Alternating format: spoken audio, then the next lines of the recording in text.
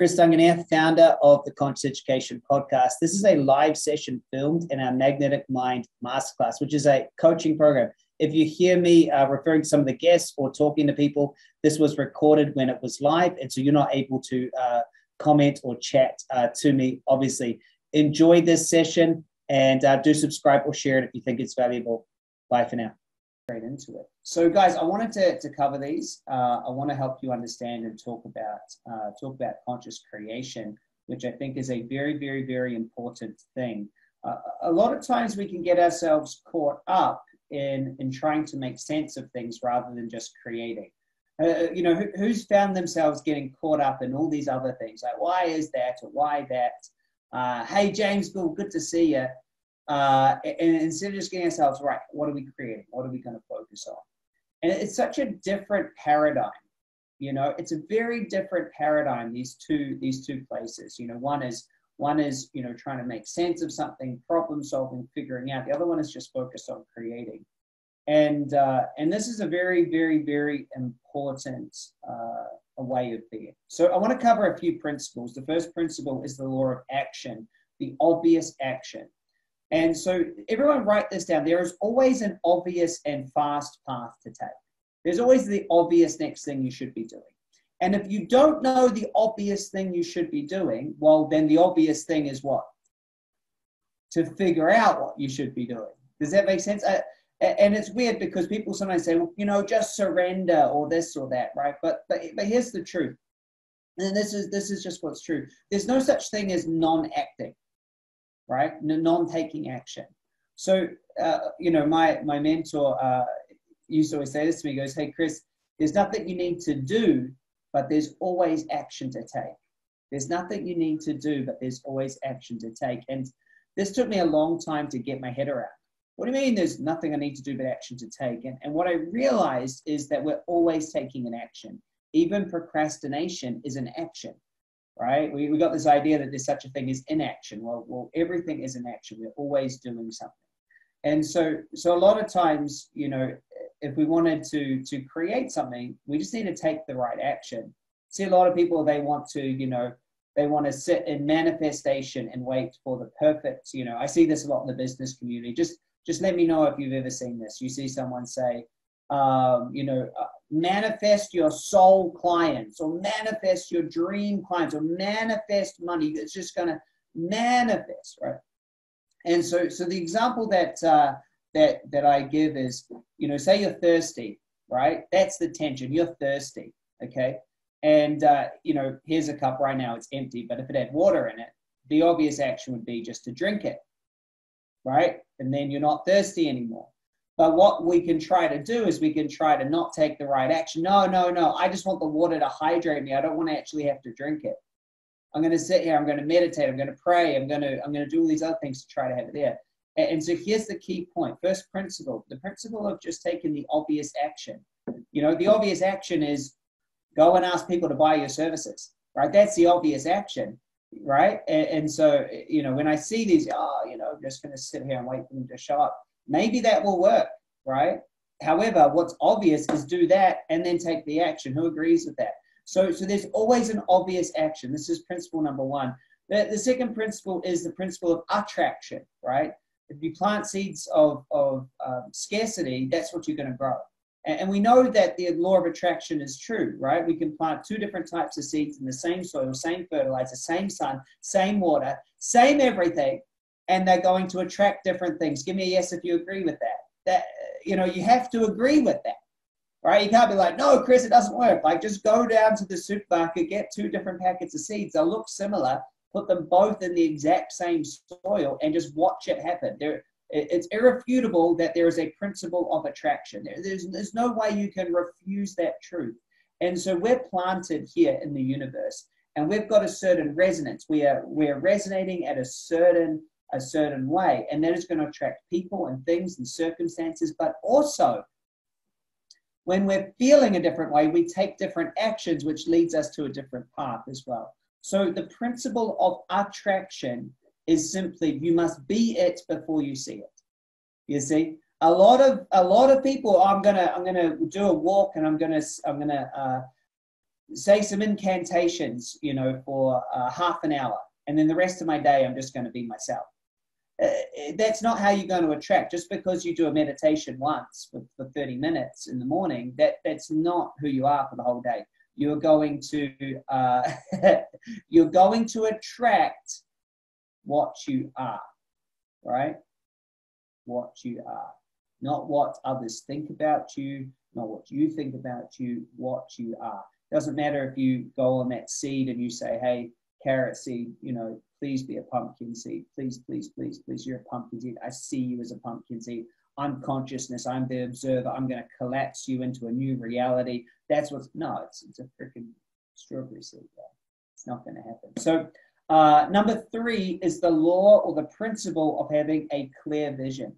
Having a clear vision. Is anyone writing these out? By the way, the first one was the law of the obvious action, law of attraction. Third one is clear vision. Clear vision. If you're an archer and you pull your bow back and you've got 20 targets you're trying to hit, you got one arrow, you're never going to hit it. In fact, you're going to stall. Which one should I hit? Which one should I hit? So there, you must get a clear vision in the areas of life that are important to you. We talk about a core 4, finances, fulfillment, fun, family. We talk about a core 4, having a very clear vision. I want you to get this. If you've got a clear vision, but it's on way too many things, you're going to find yourself stalling out. You just need to have a clear vision of what it is you're trying to hit. You can never hit it unless it's clear. The 4th principle is the principle of least resistance. Least resistance. We are always taking the path of least resistance. This is always the path we'll take. However, it's not always the obvious path. Does that make sense? Like there's an obvious action that you need to take here, and then there's the path of least resistance. Hey, Karen. Hey, Dean. Thanks for typing in. Thanks for being here, by the way. Thanks for being here. The principle of least resistance. Water is going to flow in the same direction as its structure. It's not going to go anywhere else. And so when you've got structures in your mind, right, let's say you think that there's a problem of being rejected by others, right? That's a structure held in your mind. So you're not going to go and do things that could cause that to happen. If you've got a structure in your mind that, financial failure is permanent and it's bad, you're not going to go a certain way. You're not able to do things. And so structure creates behavior. Does that make sense, everyone? And you will take the path of least resistance. Yeah. James says vision, what, purpose, why, action, how, beliefs. Cool. I think you just add into it. I think he's saying, hey, here's some extra stuff, which is good. Yeah, cool.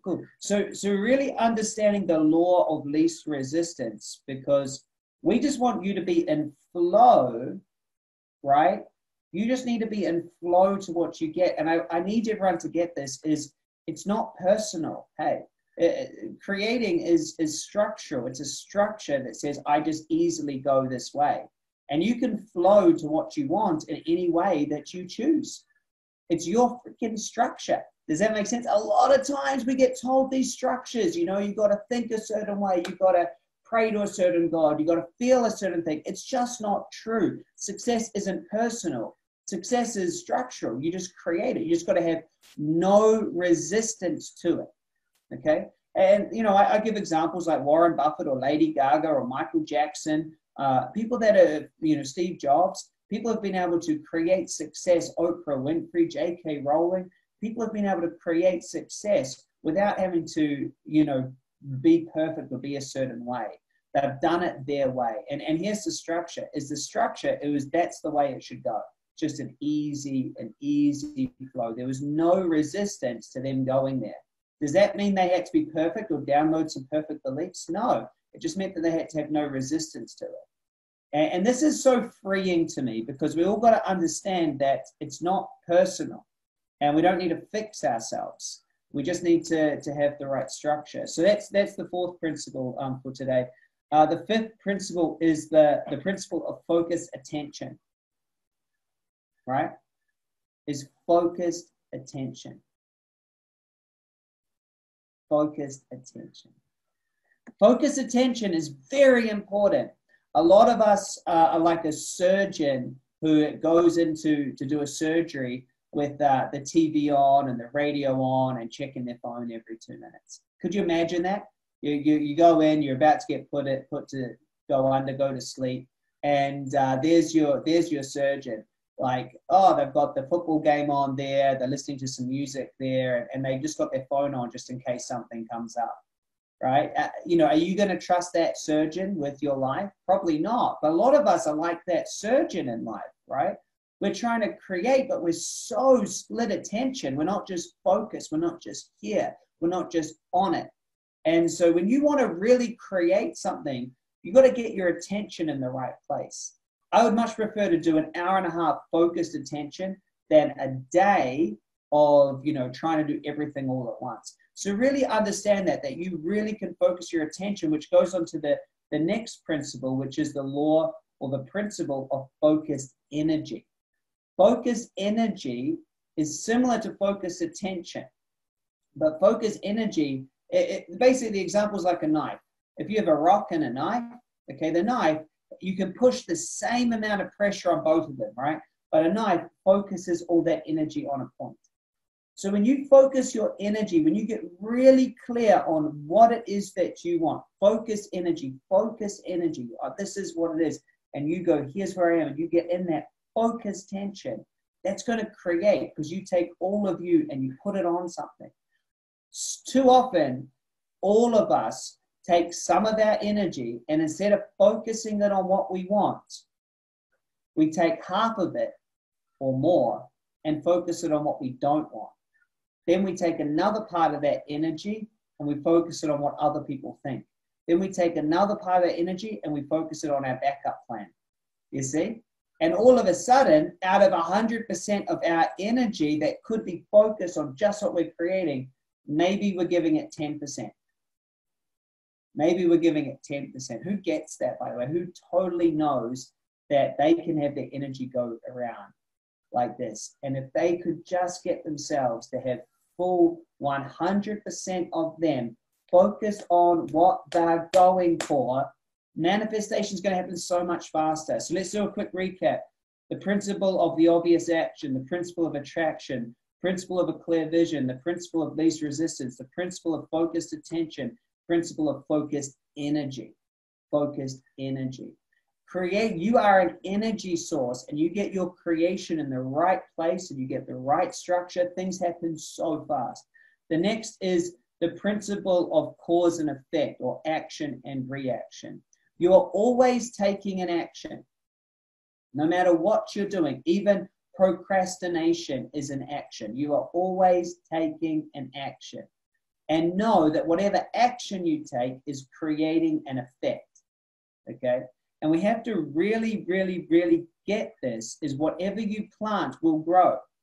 And so just because you stopped and you started planting something else, it doesn't mean that those other things have just disappeared. You've caused, there's an effect that's got to play out. And so really get this, everything you do has an effect. There's always a cause and effect. Everything you have is because of something. There is always a cause. And you're part of that creation. And sometimes others are creating onto you. So it's a very important principle to understand. The next principle is the principle of tension or disequilibrium. Love it, Mindy. Thanks. The principle of tension or disequilibrium. If you have a dam and a bunch of water pushes up against that dam, there's a disequilibrium that if the dam was to open, the water would go through. Okay, there's no water on this side, lots of water on this side. The universe abhors a void, doesn't want to have a void, doesn't want to have disequilibrium. I like to think about it with tension. Tension, like a rubber band, you pull it apart, will always seek resolution. Well, in society, we've got an idea that tension is bad. And we think tension is bad. I'm here, I want to be there. Oh, well, that's bad. No, tension's creating. Tension creates, I'm single, I want to have a relationship. I want that relationship. That tension, that's what creates. Tension fundamentally creates. We've all felt sexual tension, the magnetic pull that brings two humans together to what? Create. Tension creates. Tension is a universal principle of creation. And so when you go, I'm here and I've got, $100,000 in income, and I want to have $1 million in income, that tension structure is fine. It's going to close the gap. When we take the 2 points of creation, what do I want? Where am I now? We take these 2 points and then we go, wow, I feel the tension. I want to be there. Then we keep aligning ourselves with here. This is going to move. Tension turns into momentum. Yeah, it's a good one. Peter says it's a big shift, realizing that tension is a tool to be used than feeling uncomfortable with it. Tension is a tool. If you tell your brain, I want to be there, there is good, and here is good, but I want to be there, this is where I'm going. You create that tension, your brain is going to find ways to get there. Give me a yes if that makes sense. You will find ways. When you make the decision, when you say that is it, you create the tension, your brain is going to find ways. That's what I'm becoming. And you don't know the way, by the way.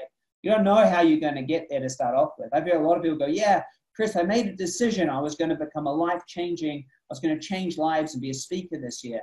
And then I seen your video on YouTube and it's perfect. And I go, yeah, well, you created it, right? You stepped into the end result. You said, that's what I want. And then you didn't know what would show up. And then there it is. It turns up because your brain finds ways to get there.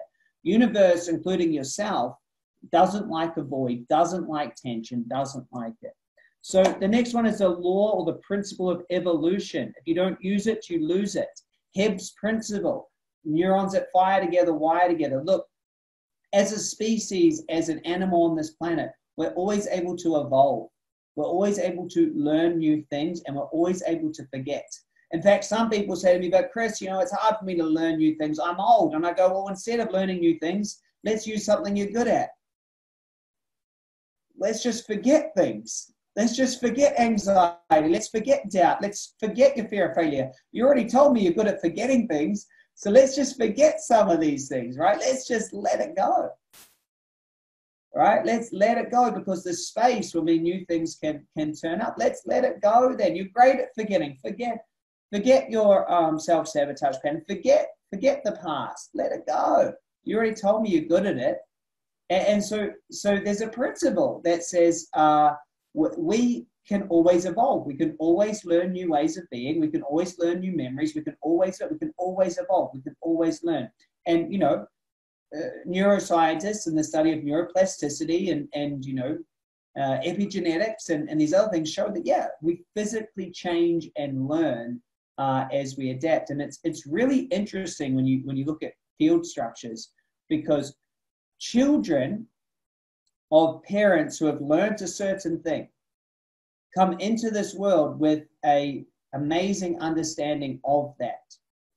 Now, even when these children don't ever know their parents, maybe they're adopted out, maybe their parents pass away at a young age before they can learn any of these things, no contact, the children have an innate speed at picking things up. And it's like the parent creates a field of learning that it's easier for the kid to learn through. And Rupert Sheldrake studied a lot about morphogenic fields. I think morphogenic fields are fascinating.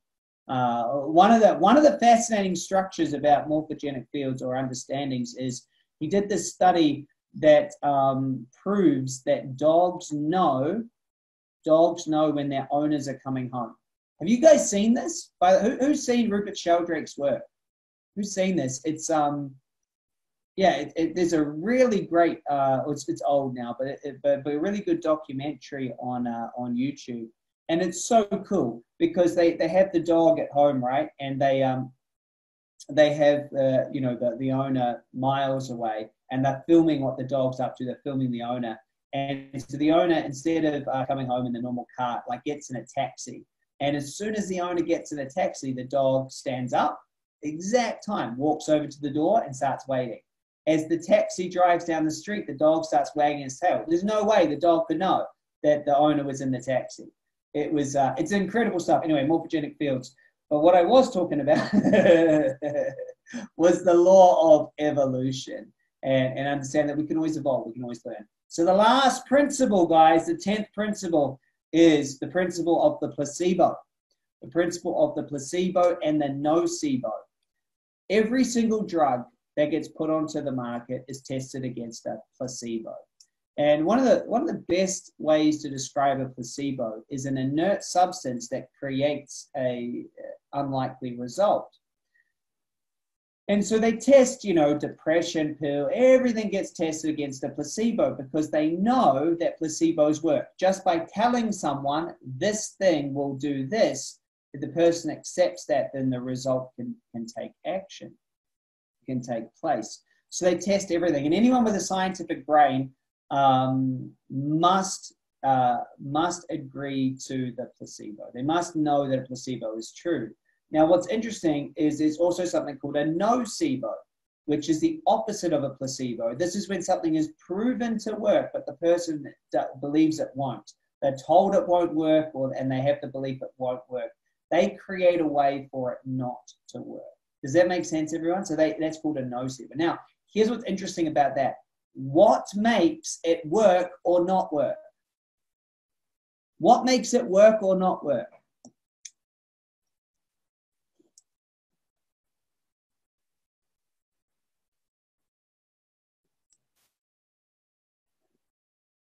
Belief. Yeah, the power of our mind. And so what that means is, even if something's proven to work, like a recode, proven to work, thousands of people had amazing results, proven that people could still make it not work, right? They can still choose to make it not work. Proven that our mind is capable to create healings, which is, for me, it's the smoking gun that we can connect to a superconscious facility that can create change. It is so, so, so cool. Hey, so quick question. Who liked my quick 10 laws or principles that I just went through? But not everything. It's not complete. It's actually something I was just working on for the CERT group yesterday. And so when Rochelle messaged me saying she's having heaps of problems, I jumped on. Will only has 9. Well, dude, that's just perfect. Here's the 10. Number 1 is obvious action. Number 2, attraction. Number 3, clear vision. Number 4, least resistance. Number 5, focused attention. Number 6, focused energy. Number 7, cause and effect or action reaction. Number 8, tension or disequilibrium. Number 9, evolution or change. And number 10, placebo. Did you get them? Could someone, who's got the list on a Word doc and can just type them all in for someone? Yeah, someone will have it. Someone will go copy paste. Real. Love it. So with all that being said, you're a powerful creator. You are a powerful creator. You are a powerful human being. You are powerful. You are powerful. All right, who's got 10 extra points that type them out, that can type them in? Who's got it? Did anyone do it? Kate does. Yes! 10 points to Gryffindor. Peter did it. Thanks, brother. Done. Awesome. So,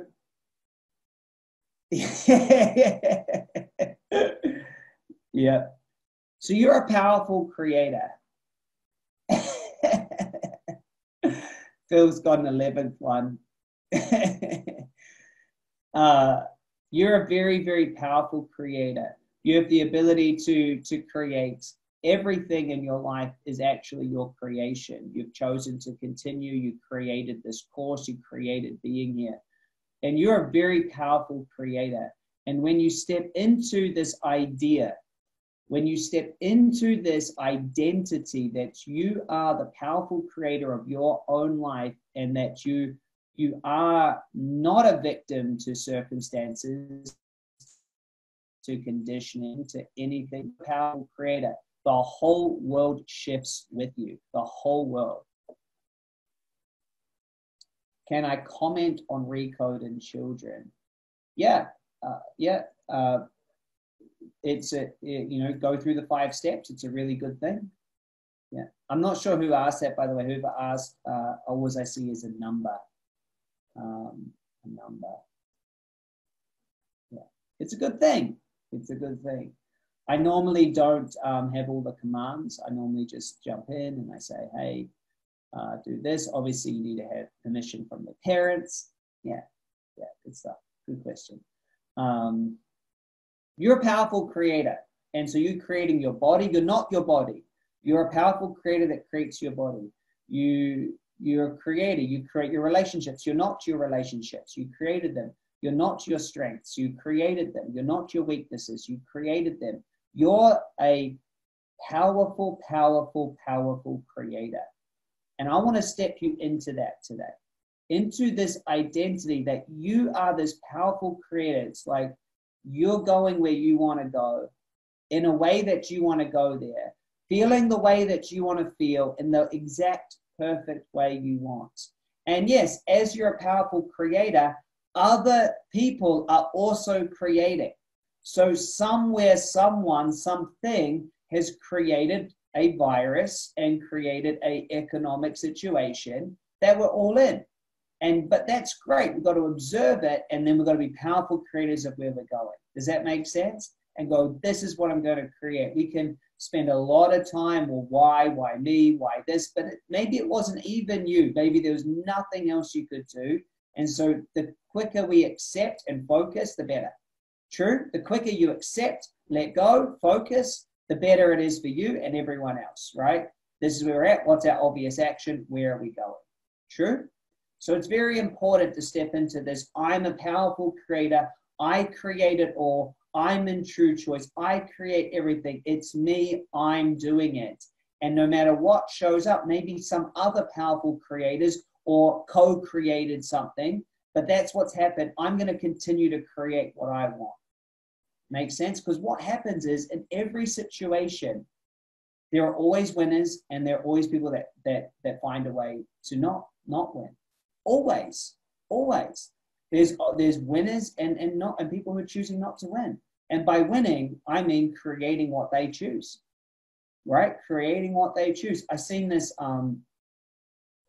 this business that's popped up because there's so many people working from home where for under $5,000, this guy is making these backyard office sheds, and they're about the size of a desk. So they're the size of a desk, and then they obviously have a roof, and they have a window, they have a sliding door, and they're out away from his family, and it's under $5,000. You can get one of these things set up. Basically, like it's a tiny little box in his backyard, but it's soundproof, got good air conditioning, well lit, power, these things. And he's setting it up for under $5,000, and he's just got this business out of nowhere. Right? It doesn't even look that difficult to make. You just need to have someone with building skills, and there's a business. And I thought, wow, look at that, just popping up so fast. You know, how great is that? I see someone else, you know, so there's so much. There's always people who are going to find a way to win. And I want all of us to be those winners. I want us to be that. Who agrees? There's always a way for you to create what you want under any circumstances. And there's stories, right? Nelson Mandela, Viktor Frankl, who've had terrible stuff happen to them, you know, imprisoned, you know, incorrectly, or, you know, in a crazy World War II situation they had to create. And so I'm just so blessed to have this mindset, right? To have this mindset that no matter what gets co-created, I'm the powerful creator of where I'm going. Does that make sense? Because if we're in the acknowledgement that everyone in the world is a powerful creator, right? If we can all acknowledge that, what that means is at times others have created a circumstance that maybe we don't want. And so what we can do is we can get annoyed at that, try to blame ourselves, or we can just acknowledge we're not the only force creating here. So we go, okay, this is where I'm at. What am I creating now? What am I going? See, sometimes well, how did I create dis-ease? There's no need to figure out how or why. It's what is the obvious action? And if you don't know the obvious action, well, then the obvious action is to find out. So we go through our 5 steps, and we're going to do that. So we're going to choose step 1 to be a powerful creator. So I would like everyone to make that choice right now and write that down on a piece of paper. I choose, and I'm gonna do it with you. I'm starting to really enjoy actually co-creating with you. So let's just choose it. You can either type it or write it down. I choose to be a powerful creator.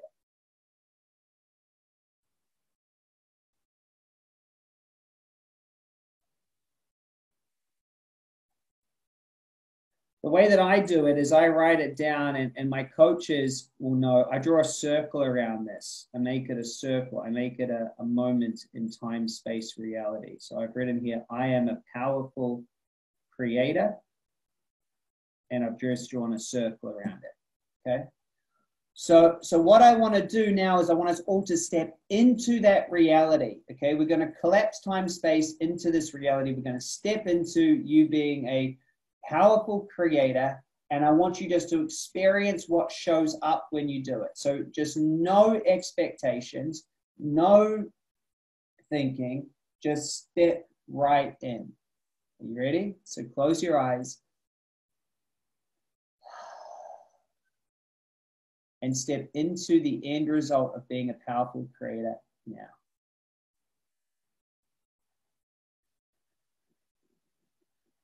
Notice how it feels. I am a powerful creator. Notice what images pop up.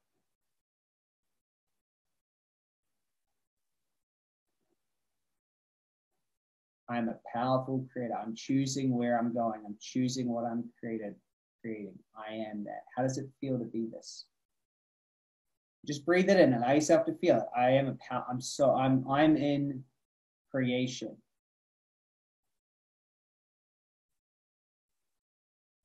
I'm forward focused, action orientated. I'm in creation. No matter what's thrown at me, I'm focused. I'm a creator. Just notice how that feels to be a straight focused creator, straight on what you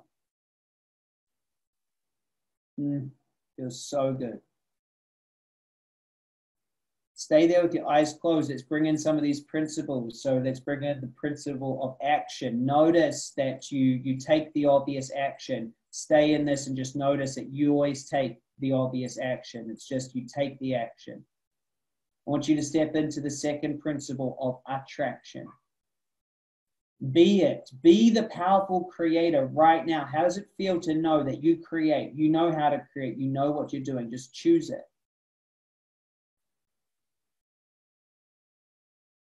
That's it. Step into a clear vision.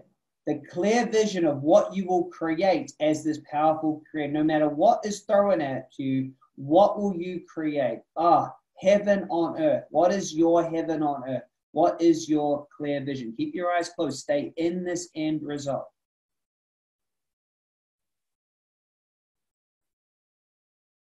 And kind of just accept that this is you. That you're in charge. You create anything you want. And I just want you to notice how it feels and kind of just bask in this. How does it feel to be this powerful?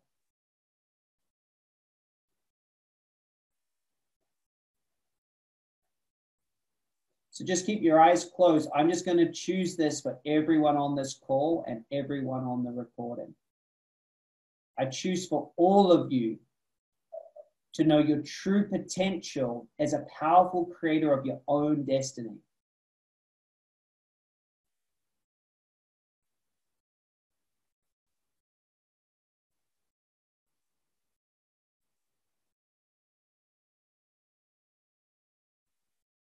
Great, that feels good. Open your eyes and come back. So how's that? How did that feel to step into that? Be that, become it.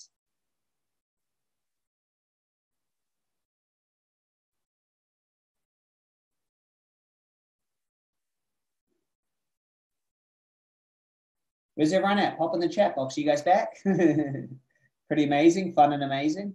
Good. Awesome, powerful. I'm glad it felt powerful. Nice. Love it. Expansive, clear. This is the place that you want to live from, the powerful creator of your own destiny, your own life. You're in creation always. No, there's no one else.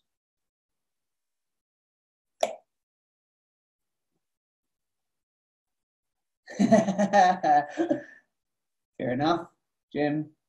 Jim, you said that just to me. Can I share with everyone else? Because they all think I'm a weirdo for just laughing at that. Jim says, I think I had a mindgasm. It's funny. So you've done that. You've done that. So now let's just tune into the now. So in the current reality compared to that, and just, you might close your eyes. You might just notice, well, what's it like now? Okay. What's it like now? Oh, I get knocked off by thinking about the economy. I get knocked out of powerful creator when, when I look at, 10 million people lost their jobs or whatever it is, right? How is it now? Now I feel good, but if someone says this, it knocks me out, or how's the now? Just notice it, observe yourself. Where is it that you give your power away? Right? Oh, the economy or the government or the conspiracy theory or the health condition, or I can't leave my house, or I can't. Where do you give it away?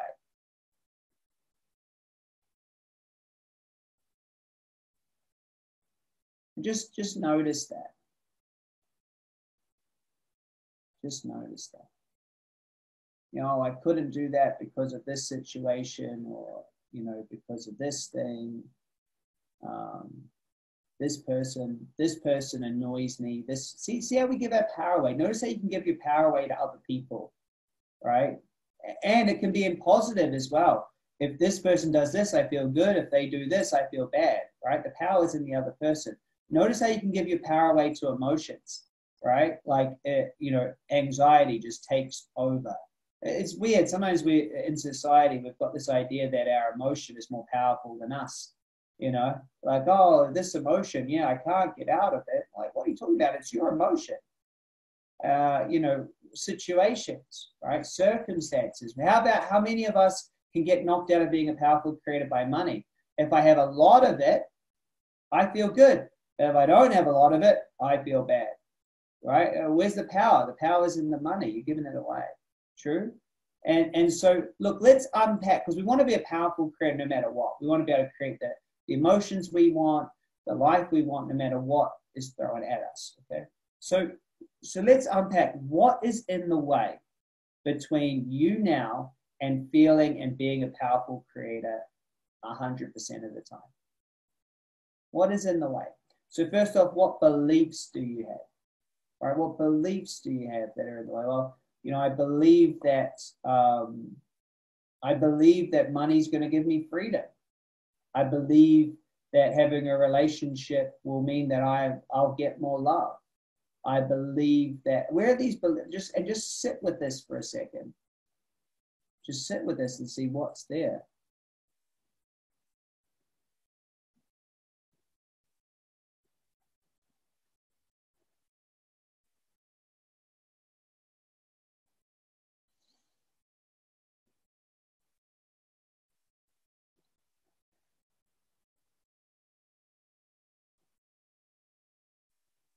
True, Phil. So here's my question. How much resistance have you created to being a powerful creator all the time? So this is exciting. I'm excited about this choice. I am a powerful creator. Look, there's aspects and part of you that don't want to believe that you're a powerful creator, because these parts of you prefer to blame others for your circumstances. Just parts of you, not all of you, but parts of you prefer to blame others for circumstances. And here's why. It's just the path of least resistance. It's much easier to blame the food industry or the drug industry or this person or that person or this or there. It's much easier than to say, well, I've created this. And I'm going to share a story. I created a huge financial crisis for myself 4 years ago. Huge. I went from $4.5 million turnover, about 400 grand a month, to hundreds of thousands of dollars in debt, bang, like that. My best friend and business partner was killed. Now he died, right? And that was bad. And so I sat myself in a victim. Yeah, because he died, now I'm in this. But then I realized after about 6 months, to be honest, that there were so many things that I did to actually create the financial crisis that I ended up with.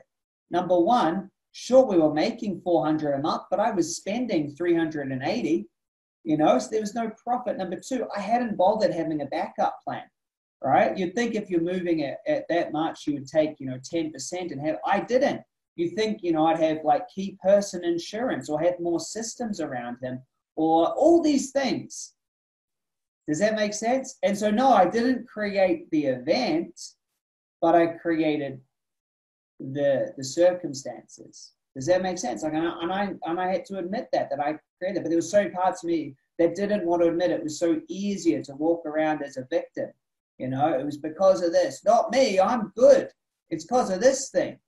It's not me that didn't save. It's not me that didn't get sorted. It's not me that didn't go and start a new thing. It's not me that lived in fear. No, it wasn't me. This is what I was saying to myself, right? It wasn't me. And at some point I had to realize, well, no, it wasn't your fault that he died, but it was 100% your responsibility how much pain that caused you. And so then I was like, all right, cool, it was me. Yes, it was me. And as soon as I internalized that it was me and I was the powerful creator, then I realized it was me. And as soon as I allow it to be me, then I can choose to operate from a new place. Does that make sense? And so now this new crisis comes around 4 years down the track, 4.5 years down the track, right?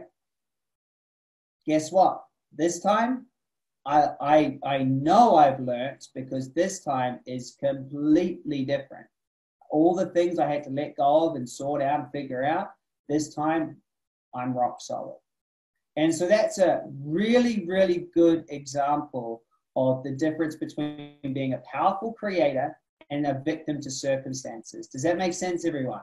The powerful creator is the one that accepts that they've created it, knows it's them, clears and shifts and gets into it, and knows that bad things can happen, but the powerful creator always wins.